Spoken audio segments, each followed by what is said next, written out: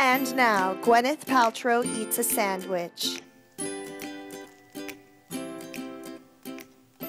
If you're going to wear anything on your yacht, which I think I highly recommend you do, because you can go naked on your yacht or your friend's yacht. It's not that kind of party. Wear cotton jersey. I would say linen, but I wouldn't say that because don't wear linen on your yacht unless you're in Saint-Tropez. If you were in Saint-Tropez, you would know it. Everybody else would be wearing linen. A lot of people think that cashmere is wool. It's really not. It comes from the goat.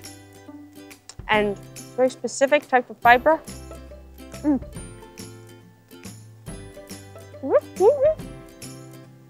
Yeah, it's gluten. Wow. The processed gluten? Pretty good. What was I talking about? Oh, the cashmere.